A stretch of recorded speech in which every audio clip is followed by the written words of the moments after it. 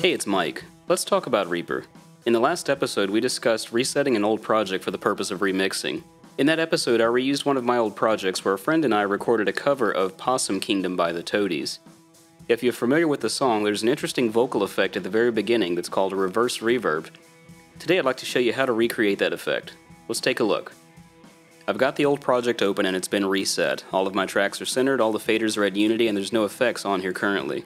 I'd like to take the first line of the song, which is Make Up Your Mind.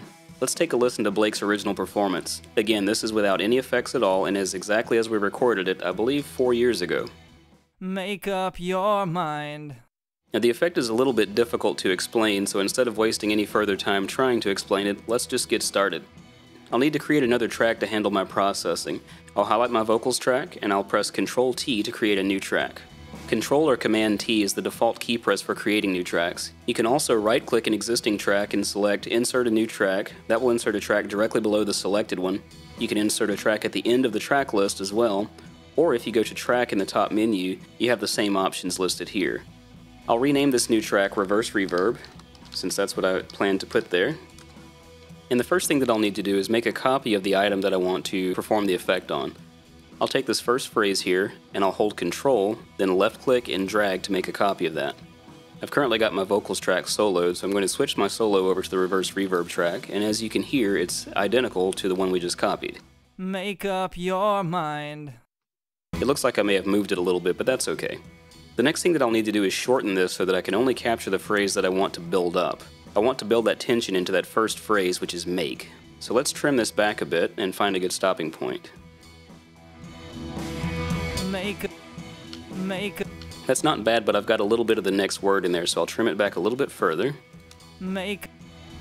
And that sounds pretty good. It does have a bit of a harsh K at the end, but that'll be fine. Next, we'll need to reverse this.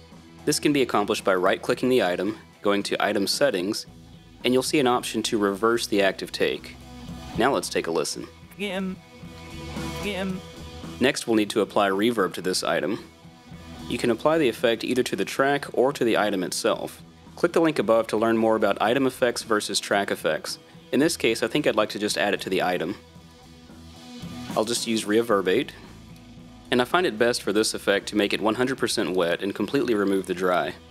I think I'd like to have a large room sound for this, maybe dampen it a bit, and add a few milliseconds of initial delay. Now let's take a listen. I think that'll work nicely. I'll close my effects. Next, I'll need to render this item. That can be accomplished by right-clicking the item, and you have an option to render items as new take, or you can select Apply Track Take Effects to Item as New Take. Either one is fine. Now I've got my rendered item, and as you can see, I've got both takes active here.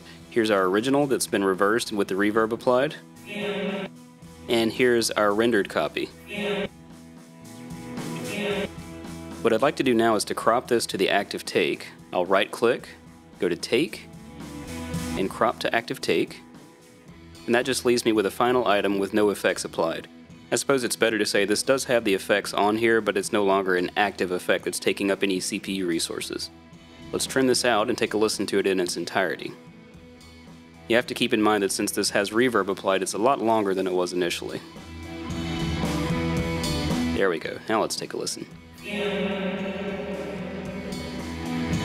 So that's our entire item. It sounds pretty good, but now we need to reverse it one more time. So right-click the item, go to Item Settings, and choose Reverse Active Take. Now let's hear what we've got. Our next step is to find the perfect place to move this item so that it builds into the first syllable of his spoken line. I'll add the original vocal track back to our solo, and let's back this off a bit and see if we can find the right place.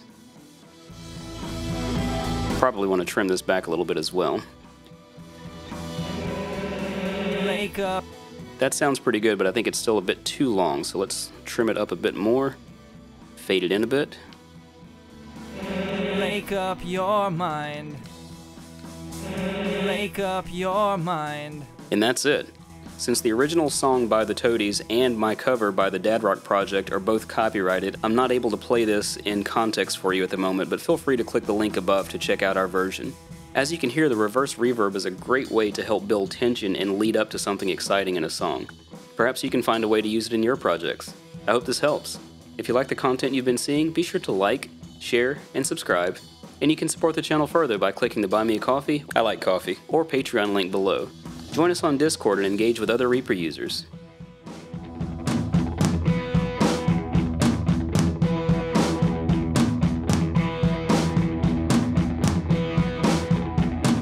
Hi, I'm not Kenny Joya.